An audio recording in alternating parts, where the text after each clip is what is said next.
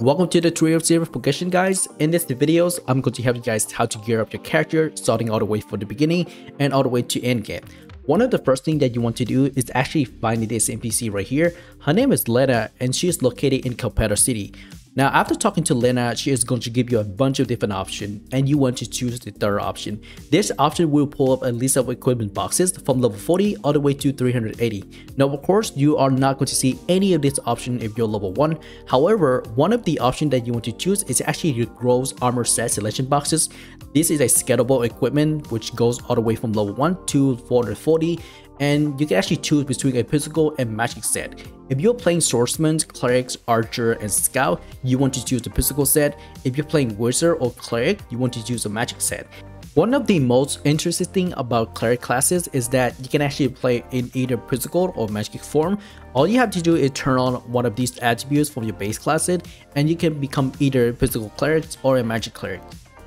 You can choose any weapons and armor set from the equipment boxes. However, I do recommend picking up the leather armor set for any starting character because it provides 50% more damage bonuses, 20% extra crit rate, and it increases your character critical cap from 50% to 60%.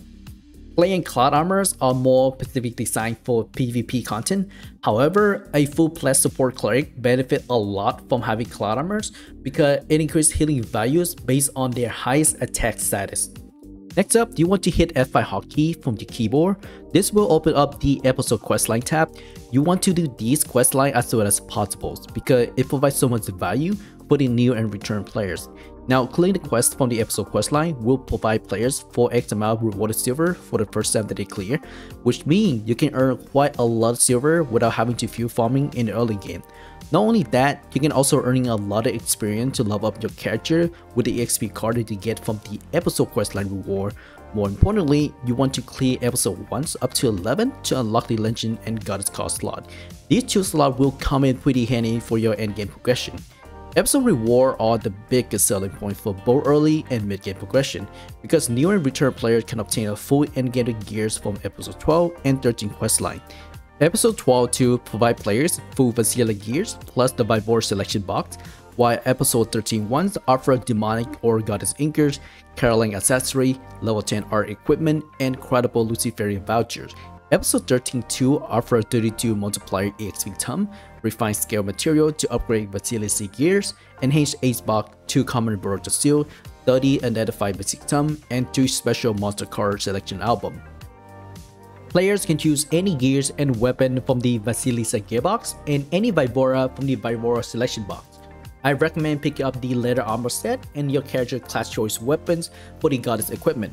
Now, for the Vivora, you want to pick up at least one coordination and one class Vivora of your choice, or for the second option, you can pick up 2 class Vivora of your choice. The first option provides more benefit for your character because players can equip as many coordination as they want on their goddess equipment, while the class of Vivora are limited up to 2. The second option enables players to get a head start on the class of Vivora and then utilizing Gallimic Inkers instead. Either one of these options is fine, but the coordination will offer way much more value later on down the road. Next up is the episode 13-1 reward. Using the demonic or goddess inker voucher will allow players to pick up any inker of their choice. I recommend picking up the Overlord inkers because it is one of the best inker that work on any classes. Once you unlock the inker, you can go ahead and open up the equipment stores in your inventory and apply it on Vasilisa equipment. The art register voucher enables players to register one of the art of their choice in the equipment storage. It costs around 100,000 silver to craft one, and then use the level 10 art voucher to get it to max level. I recommend picking up the Divine Retribution art because it is one of the best art in the game at the moment. The Carolina Accessories voucher enables players to register the accessory set of their choice. There are 5 different sets, which include Trichus, Pythus, Predates, Insanguinity, Duoda, and Cantrite. Trichus is for magic DPS builds, Python is for physical DPS build, Predate is for basic attack build that utilize added damage status, Insanguinity is for summoner builds, and Cantrite is for the tank builds. In order to craft Luciferian accessory, you must clear Tell Harsha from Soul Break content, gather 72 fragments, and upgrade Caroline set to Luciferian accessory set. After that, you can use Luciferian voucher to craft the whole set for free without using any silver. Players can actually equip up to 4 goddess weapon, and episode 12 will only provide 2 goddess weapon. In order to get a second set of the weapons, players can actually utilize level 440 legit equipment that they can get from the episode 12 one and then upgrade it into Vasilisa weapons. In order to do this, players must apply plus 11 enhanced and transcendent ace scroll from the event shop. These events are available from time to time, so new and return players aren't going to miss out. Once you have the weapon ready, go back to the goddess user interface and choose the inheritance option. From there, they can upgrade the old legendary equipment to the new goddess version. On to the next topic, players should work on the episode 13-2 questline to obtain all of this reward. Some of the most important items are refined snake material, which player can use the material to upgrade their level 460 goddess equipment. Additionally, I do recommend upgrading the goddess equipment between plus 8 all the way to plus 11. Moreover, player can also increase the upgrade chance for the goddess equipment by using the enhanced aid that they received from the episode reward. The second most important item is actually the common Border Seal. This is also one of the most powerful items in game for your character since it provides multiple layers of bonuses. Players can also upgrade their Border Seal by talking to the blacksmith from Vermilion City. I also want to point out that it takes a lot of resources to upgrade the Border Seal. Failing to upgrade the seal will also destroy the items, so it's best to keep it at level 1. Players also receive 30 identified mystic tomes, and each tome will provide players with 4 mystic tomes, which players can use the tome to upgrade their art's attributes. And lastly, we have Monster Card Selection Album. This album allows players to select one of the 3 different powerful cards, which include Zora, Noelle, and Stonewell. You want to pick up Zora cards since they provide % physical defense bonus, and it is also one of the best in slot cards at the moment. Before we get into the endgame progression, there are a few currencies that you need to know about them and how they affect your endgame progression. As you can see here, there are a bunch of different currencies. However, the most important one is Mercenary Badges, Goddess Token, Kingdom Reconstruction Coin, Content Point, and Silver.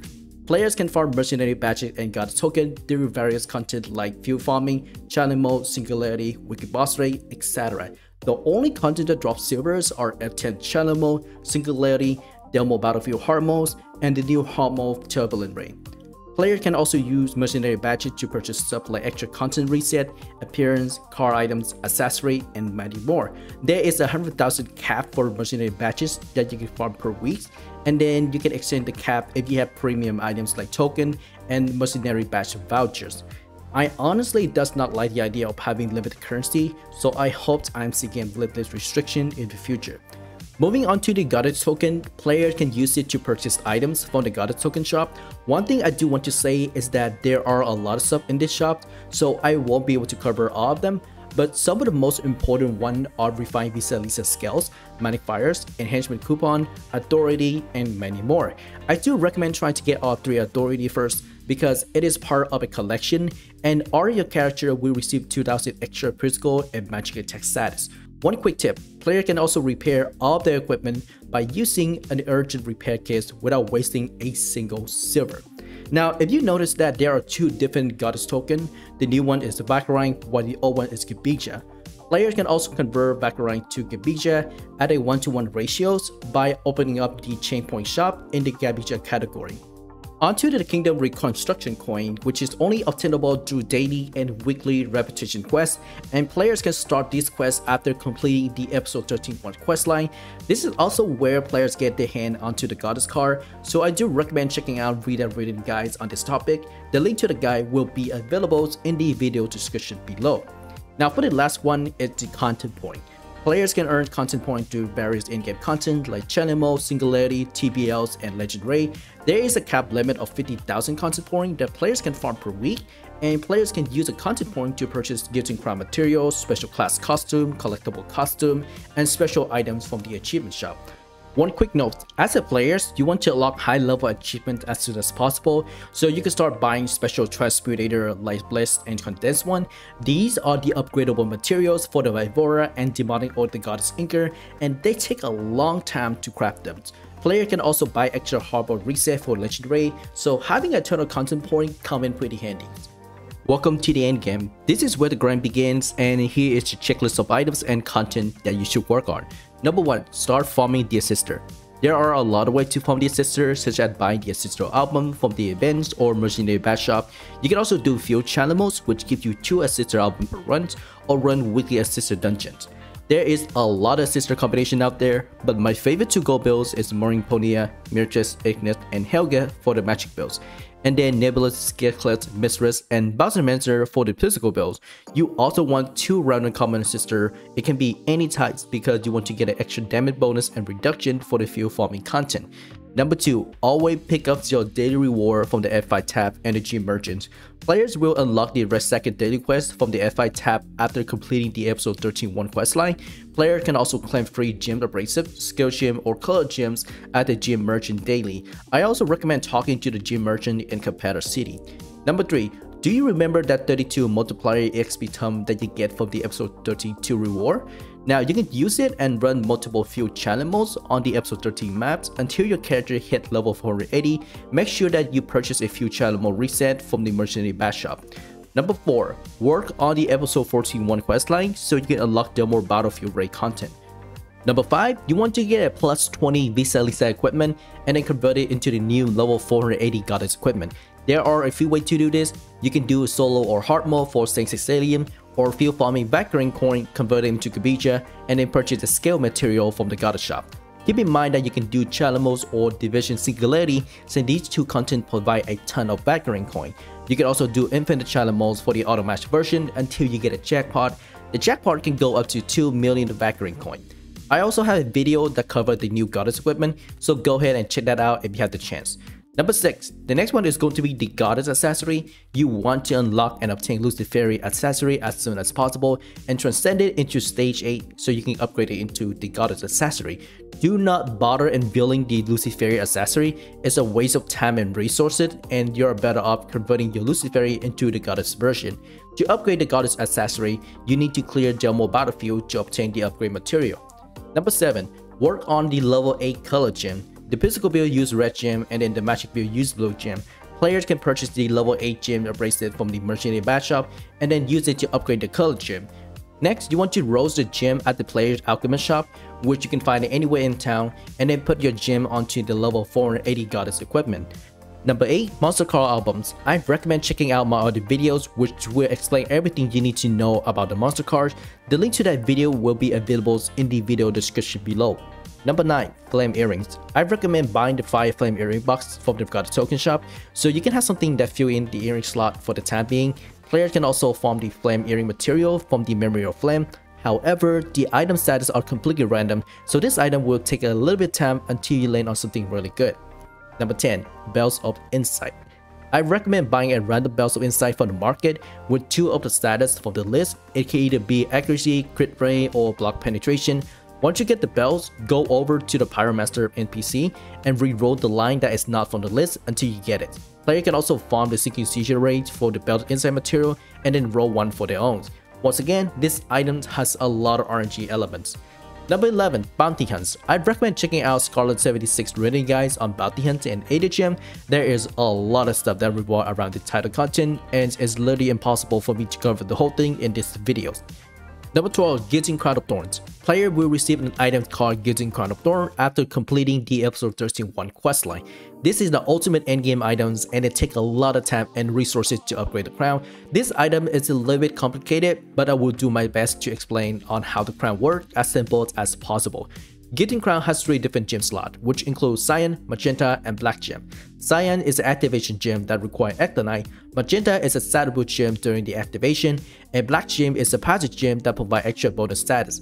Player must clear Red Sacred Dungeon in either normal or hard mode to obtain the Bread of Powers and Red Sacred Gem boxes. The boxes has a chance to give one of the gem for the Guillotine Crowns or Prism Coal. There are 2 versions of Red Sacred Gem, which include Legendary and Goddess. The best way to get a Goddess Red Sacred Gem is combine any of the Cyan, Magenta, or Black Gem until you have enough fragment to craft the Goddess version. After that, you want to open up the equipment storage and register your gems. In here, you can also upgrade the Red Sacred Gems. The Prism Coal is the required material to upgrade a gem, and players can reduce the upgrade materials by using the Red Sacred Gem Catalyst. Player must clear Demonic Sanctuary to obtain a Bread of Power Purifier and Red Sacred Gems Catalyst. Players need the Purified Bread of Power to upgrade the Guillotine Crown. Purified Breath of Powers require Breath of Powers plus any of the raw material and silvers. However, players can bypass the raw materials by using the Breath of Power Purifiers from Demonic Sanctuary and enhancement coupons from the Gabicia Goddess Token Shop. To activate the Gilded Crown of Thorn, hit the F2 key from your keyboards and click on the Command tab. In here, you will find a skill called Red Second Liberation. This is a skill that allows players to activate the Gilded Crown of Thorn. Finally, your character equipment should look like this, except for the Gilded Crown, since the crown level is shared between all your character. Next, you want to get your Goddess accessory to plus 16 and above, so your character will have enough gear score to enter the new Turbulent raid for the solo version. I also want to point out that you need to clear episode 14-2 in order to enter the raid. Lastly, you want to spend most of your time farming the new map area to get the Sparkling Skill Gem Fragment and Goddess Anchor. These two items will increase your character power level tremendously. Anyway, that is all for this video. Thank you so much for watching. If you enjoyed this type of content, then consider dropping a like and subscribe to the channel. My name is Satoshi, and I will see you all in the next video. Peace!